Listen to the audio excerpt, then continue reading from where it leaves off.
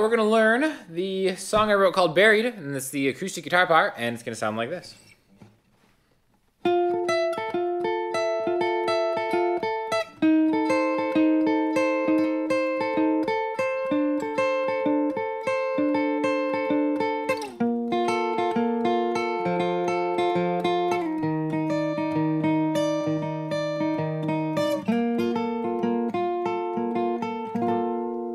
So it's I think it's a pretty fun song to play, and it's cool. It's in 6/8, which is essentially the same as 3/4. It's like a waltz, right? And it's got kind of an interesting pattern that maybe makes it seem like it's in a more unique time signature just because of the way it's kind of swung. So I'm gonna play it with a pick. In the video, I'm doing it fingerstyle, but actually on the recording, it's doubled up. So it's one guitar being picked and one guitar being fingerstyle, just kind of like a reference for how the difference is. So fingerstyle would be like.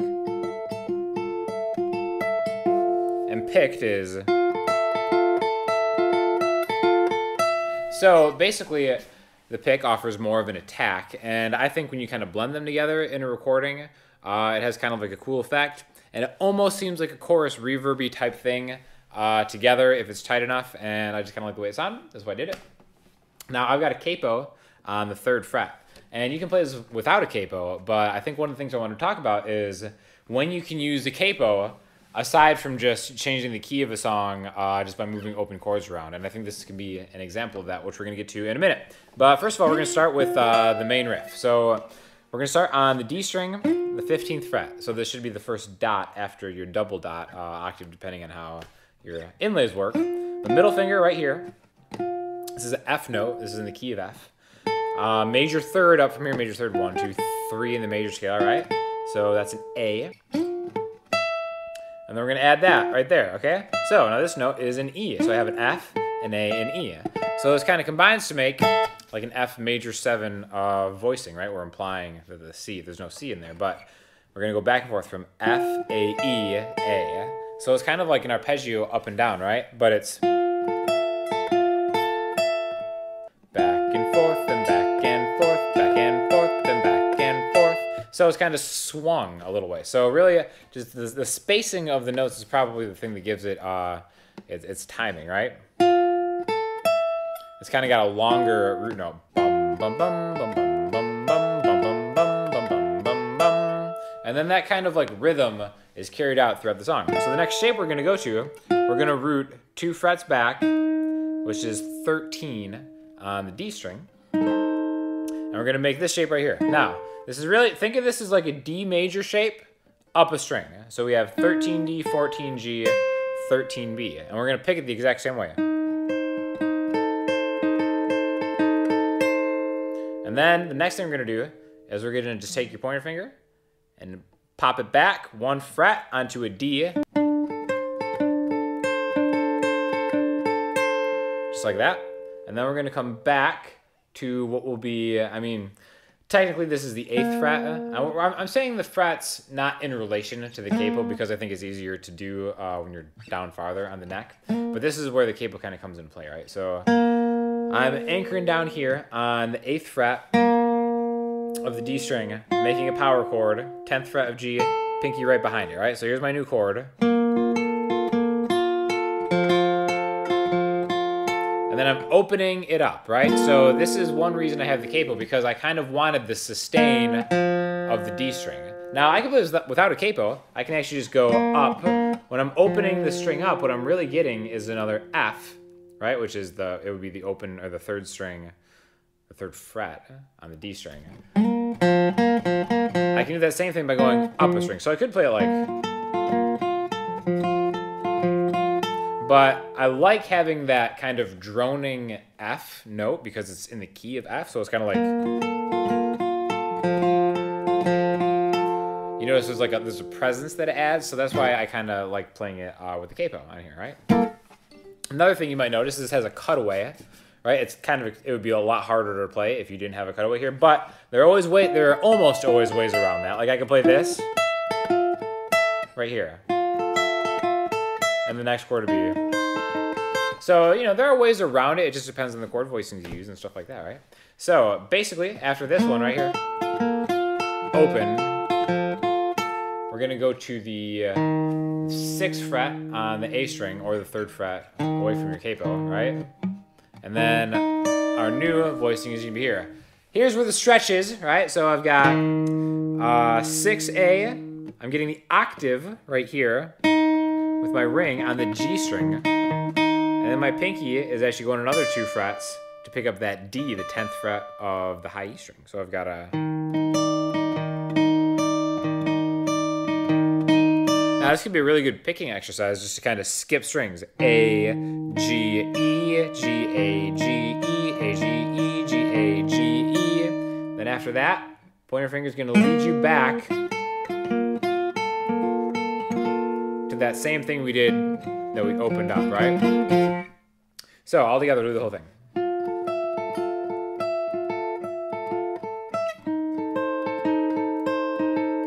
Pointer finger back. Get to D string there, open the reach back to where you were, into the next part. Not the next part, but the same part again, right? So that's what I would consider the main riff or the verse of the song, right? Now what that leads us into, so let's take it from the reach one.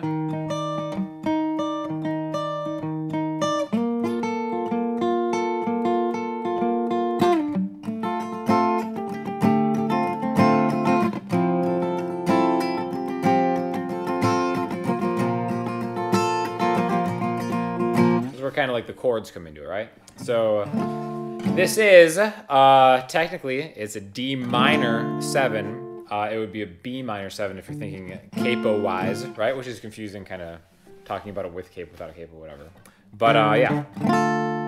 So if my pointer finger's rooted on the D, the 5th fret, or the 2nd fret in relation to the capo, why am I still relating to the capo or not? I don't know. I should probably just pick one and stick with it. But minor 7 voicing, so regular chord, minor 7, you pick that pinky up, and it's very important that we pick the pinky up because we have to... What I'm doing here, I'm kind of like mimicking what my voice is doing. I'm kind of trying to add a melody thing, like it's I swore that I found every flaw to fall through. So I'm kind of doing like a... with what my voice is doing, so I'm kind of trying to match it. I'm adding a melody to a chord. So there's the first one. My pinky's going to the B string, which is on the 8th fret, and then I'm going to where I'm kind of hitting where my middle finger is a little bit harder. And this is kind of like a good lesson in how you can kind of embellish the melody within a chord, right? I'm not playing it like... I can hear that those are, you know, different chords. But if I'm playing it softer, I can kind of focus on the note that I want. Right? I'm kind of hearing the within a chord. And all that is just kind of focusing your pick or your finger or whatever over where you are and then hitting it a little harder, giving it a little more juice. Like right now my pinky, if I want that note, if I want this note to stick out within this chord, I stop my strum where this is going to be the highest note.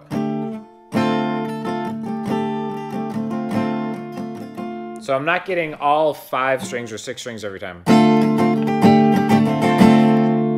Okay, so that's the D minor 7. And then I'm going to go to this major 7 voicing right here, which is just open D, and then the 2nd fret all the way down, right? And then I'm going to do the same thing melody-wise on top of this chord. Pinky and middle. And I think that's like a really cool thing, and you hear this in a ton of songs where maybe the chord changes but the melody stays the same. If the melody is chord, a different chord with the same melody into a G. So this is a G major 7 voicing under the capo. My middle finger would be on the 3rd fret of the E string. Everything is open until my ring finger on the 3rd fret of the B string. And then my pointer finger is grabbing the major 7 from that. And then I'm opening it up too. So now I'm getting the open E string. So B minor 7 with the melody, D major 7 with its melody. major 7, and then G major 7 open. G major 7 with the open E. Now after this, we go to like the next part, which a lot of people consider a key change. I just kind of think of them as chromatically descending arpeggios. It sounds like this.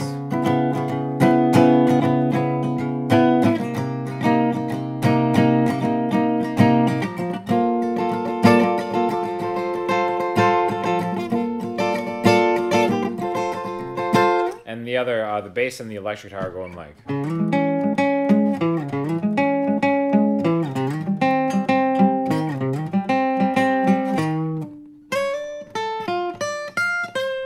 But anyways, if you want to learn like the bass part or the electric part, all it is a root note sliding down 3 frets, a minor third, to its 5th, to its octave. So it's really a simple minor triad.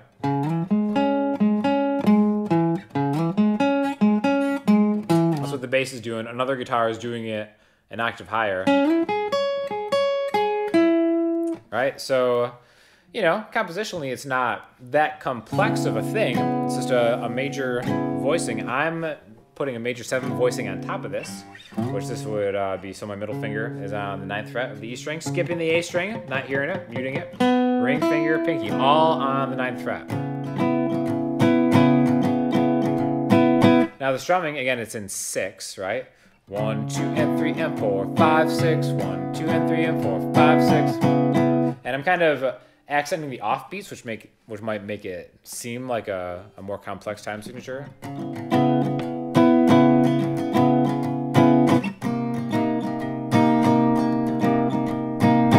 And then I just go back a fret. I walk it down chromatically, just mean back 1.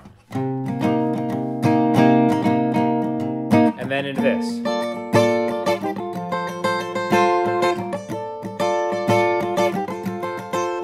Another major 7 voicing. Oh my gosh, I turned everything into a major 7 chord. So all it is, it's actually kind of an easy one. You just root right here on the 8th fret of the D string, and then your ring finger or pinky or whatever is going to take care of the rest of the strings on the bottom on the 10th fret. So it's... And then the next time I'm going to pop it up into this and get the bottom 3 strings. So now it's 10, 10, 8 on the bottom. So if you notice, I'm still maintaining the integrity of the rhythm, but in a strummed way. Even though it's in a different kind of key or something, technically, it kind of has the essence. So I think that's what kind of makes it go together a little bit, right? So again, I'll kind of do the whole thing again, but after the so, back to a fret, into this next major 7 voicing, into this one. And then the second time it's back to this minor 7 voicing, back a fret, now on the 8th fret. Now this is the last time around here. And then, so that one is kind of like a fun one to play, right? So it's really the same voicing that we just did.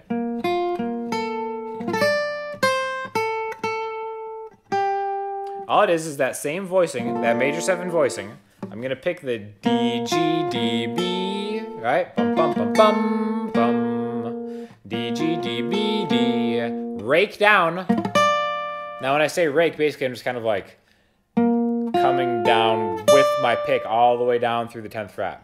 This is kind of like a cool thing you can get going. I mean, it's not really like sweep picking, but it's kind of the same concept. So D, G, D, B, rake, to accent the E, back a fret, or back 2 frets, up a string, back to the 8th fret. So a lot of vibrato on that last note. 1, 2, 3, 4, 5, 6, back to the start. Okay? So, well, kind of a lot of stuff going on. Again, not the most, the craziest song in the world, but I think it's a fun one to play. Really, I wasn't thinking of the chords at all for this. This is an example of my ear completely leading the way, 100%. I didn't even know that this was in the key of F when I started. I think Later, I'll probably do like an acoustic version of the whole song, like singer-songwriting style, because I play it a little bit differently when it's just me by myself. I don't kind of do this the whole time because, you know, it doesn't really fill out the whole spectrum as well, maybe. But yeah, basically, let's go through the whole thing again, really quick. The main riff, right? So again, middle finger, thinking of a major 7 chord voicing on the D string, 15th fret.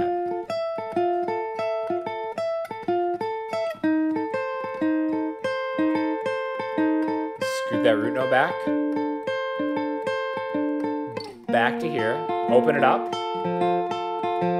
the reach, and then back to where you came from. And then you do that twice, and then after that you switch to the chords. Now I swore that I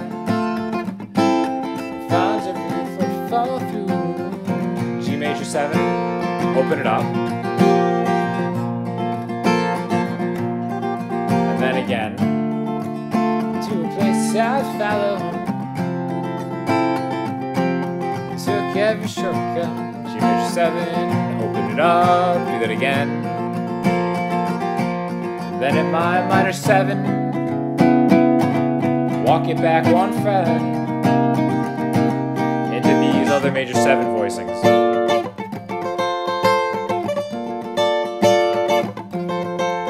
Back to the minor 7 chord.